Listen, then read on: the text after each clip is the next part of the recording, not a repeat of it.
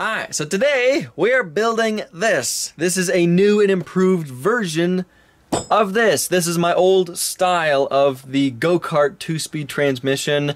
This is the manual version and this is the automatic version. This version requires shift linkage to move this back and forth, to shift it from high to low, and that's neutral. This doesn't require that. So I'm going to first show how I built all this and then I'll assemble it and explain how it works.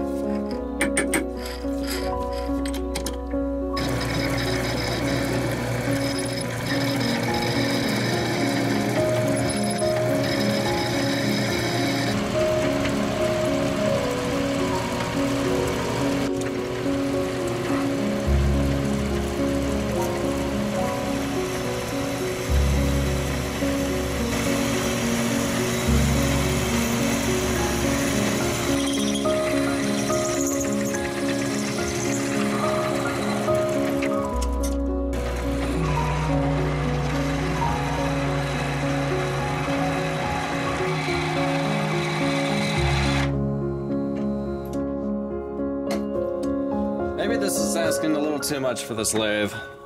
Take off so much material.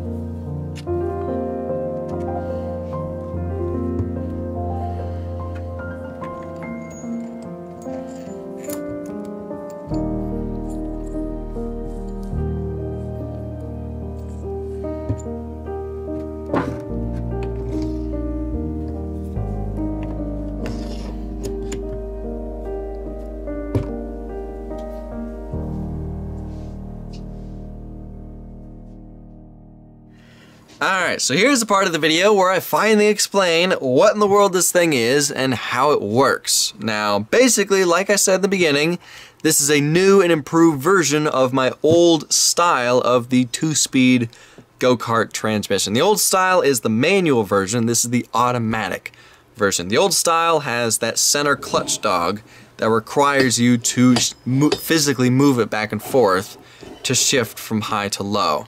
It's a little complicated. It requires you to build shift linkage and all that kind of stuff. It's a little hard to get it lined up perfectly to shift smoothly. So as well as it works really well, but it's just a little a pain to set up. This, on the other hand, is a much more compact design and a lot less moving parts. Now, how this works is it has 3 sprockets on here. This is the input sprocket, and then both of these are the output sprockets. You have your engine over here, your rear axle over here. The engine obviously goes to this sprocket, and then these sprockets go to the rear axle. This is first gear, this is second gear. First gear goes to a big sprocket on the axle. Second gear goes to a small or medium-sized sprocket on the axle. That is what gives you high-low gears, or first and second gears. That's what makes this a 2-speed transmission. Now, how this works, how this shifts between first and second is first gear has one-way bearings that can spin freely in one direction, but locks to the axle in the other direction. So the power of the engine goes to this sprocket, to the axle. In this direction, the one-way bearings lock, and power goes to this sprocket, to first gear of the big sprocket on the axle. Second gear was a lot more tricky. This is able to spin freely in both directions, but at a certain RPM of the axle, that spring-loaded lever on the inside springs out and engages second gear.